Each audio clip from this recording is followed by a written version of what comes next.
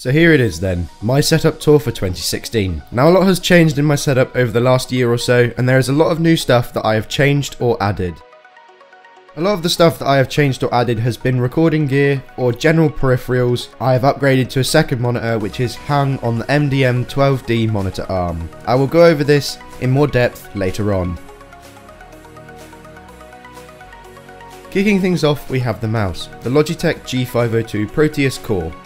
This is hands down the best mouse I have ever used. Although I haven't really tried many gaming mice, I chose this one because I really like Logitech products, and this one sure hasn't let me down. I have had this mouse for a little over a year now, and it's performed great from the day I bought it and excels in gaming and video editing. The mouse has the 3366 optical sensor that can operate at a staggering 12,000 dpi. The mouse also features weights so that you can make it heavier or lighter depending on your preference. I personally don't have any of the weights in. You can pick up one of these bad boys for around the £50 to £60 mark. My keyboard is the Corsair Gaming K70 RGB with Cherry MX blue switches. I've done a full review of this keyboard which I'll put in the little bubble above so that you guys can go and check that out, but in short, this keyboard is superb. I can't fault it. Cherry MX blues provide a super nice tactile feedback that I love whilst typing. The aluminium construction of the keyboard is really high quality, and last of all, the RGB lighting is hands down the best on any keyboard in my opinion. Next up is the mouse mat that the two before mentioned peripherals sit on, the Corsair MM200 Extended Edition. I was on the search for a new mouse mat as the old one that I'd been using since my old setup tour had basically fallen to bits. I looked at various reviews and in the end bought the MM200 Extended Edition. I was a bit wary of how good it was going to be considering it cost me nearly £30,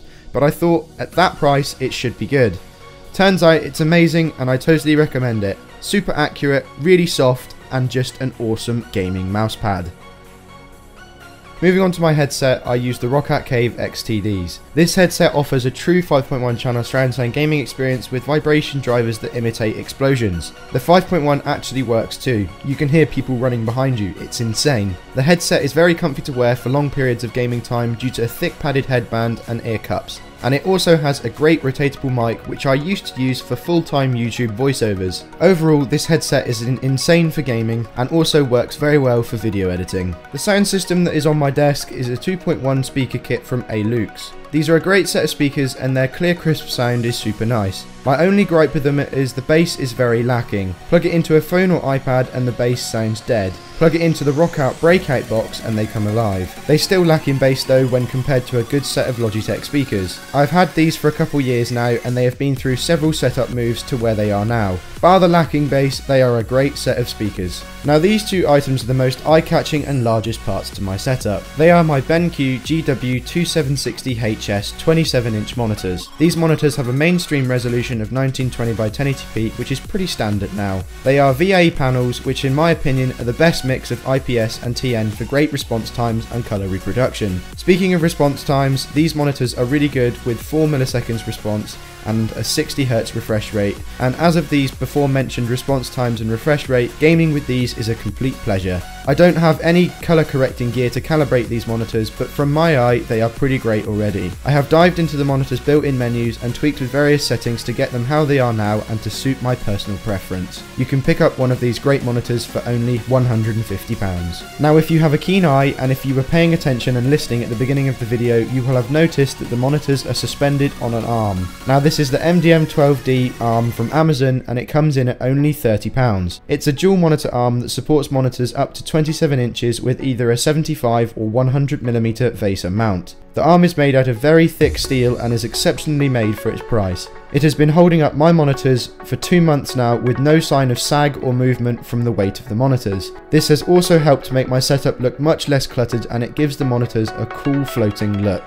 If you want to make your setup look really cool, pick one up now. Sitting on top of my monitors is my webcam. Now I used to use the Logitech QuickCam that was horrifically bad, and the other day it packed up so it was time to buy a new one. This is the cam of my choice, the TechNet 1080p webcam. It was only £20, and for Skype calls and facecam on videos it's going to be perfectly good. It nowhere near touches the quality of the Logitech C920, but at the time I couldn't stretch for £40 plus on a webcam. For only £20 it's a great piece of kit. For recording the voiceover of this video and all vocal audio for this channel, I am now using the Audio-Technica AT2020 cardioid condenser microphone. This mic offers superb audio quality with excellent bass and response for its £70 price tag. The mic is suspended on a Niwa boom arm, which gives me lots of flexibility in terms of moving the mic around, which is really handy. I also have a Chinese-made shock mount that the mic is sat in. I am unfortunately still awaiting my pop filter to arrive, which is kind of a bummer. To complete the recording setup, the AT2020 is plugged into the Focusrite Scarlett Solo USB audio interface. The red aluminium body of the Scarlett Solo is seriously nice and just screams out quality. As for the connections, it has one XLR port which supports the 48V phantom power capability which the AT2020 needs to function. Bar the single XLR port,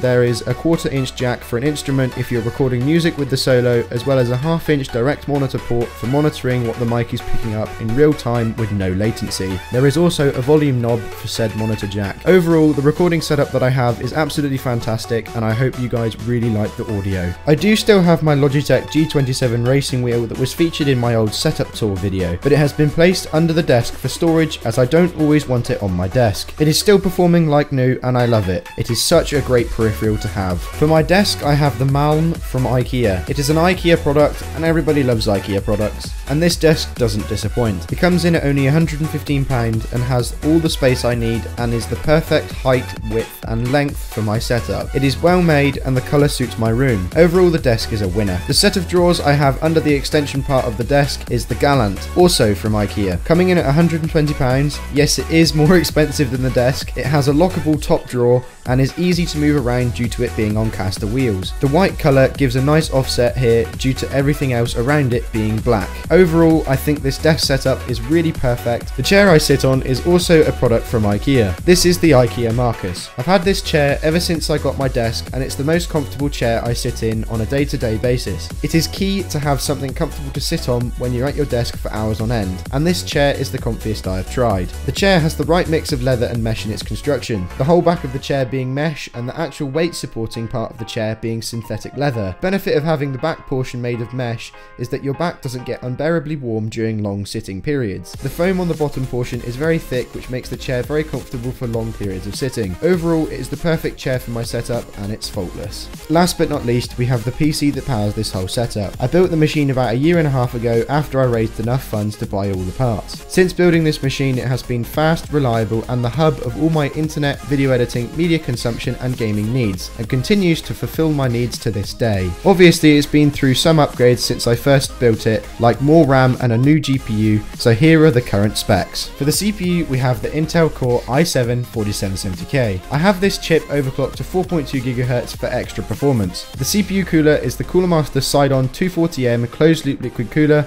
which is charged with keeping my i7 cool. The motherboard is the Asus Maximus 6 Hero, which is a ROG series board with all the great features. As far as RAM goes, I have 16GB of Kingston HyperX Beast 2133, which gives me a great expanse of RAM for when I'm doing video editing. The GPU is the Asus GTX 980 Strix, and this handles all my gaming and video editing needs, supplying a lot of GPU horsepower for when I really need it. Storage in my system is quite varied. I have a Samsung 850 Pro 256GB SSD for boot, and also for a few games that take a while to load on mechanical drives. A 1TB Western Digital Blue for games and video recordings, a 2TB Seagate Barracuda for mass storage and B-roll archiving, and last but not least, an old repurposed 60GB OCZ Agility 3 SSD for raw footage that comes directly off my camera. The whole machine is powered by the Corsair CS750M semi-modular power supply. This unit has powered the PC from the day I built it and is strong and reliable. Enclosing all this juicy hardware is the Fractal Design Define R4. With its super clean, minimalistic look, it sure suits my setup. So thank you very much guys for tuning in. I hope you really did like this video. I put all my effort into making this video look as good as I can. I would like to thank you so much for being with me for 2015 because it's been one hell of a year for the channel. I want to keep growing the channel for 2016 because that's what I want to do. Make the channel bigger, start getting more content out, more reviews, all sorts of stuff like that. And you guys can be there as I go through the next year. So I'd like to thank you guys again for watching and sticking with me on the channel, and as always, don't forget to like, comment and subscribe, and I will catch you in the next one.